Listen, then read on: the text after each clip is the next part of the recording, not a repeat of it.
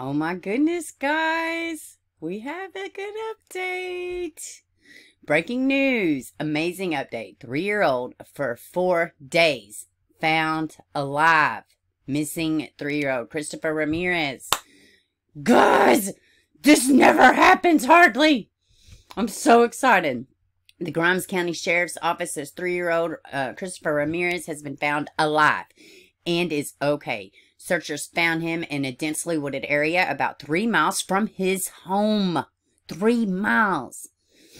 A massive search had been underway this week to find him. Christopher was found by a landowner off of FM, 1486 near Highway 249, according to Tim Miller with Texas EquuSearch. Christopher has been reunited with his mother and taken to the hospital to be evaluated. Grimes County Sheriff Don Sowell says Ramirez was found around 11:45 a.m. He was dehydrated and he's being transported to Texas Children's Hospital. And look at this picture. Look at this picture, y'all. That's all I got for this one. Y'all have a great weekend. Hug your babies, please, and y'all be safe. Let's go on and put a heart, because this never happens. I love y'all big. Y'all have a good one.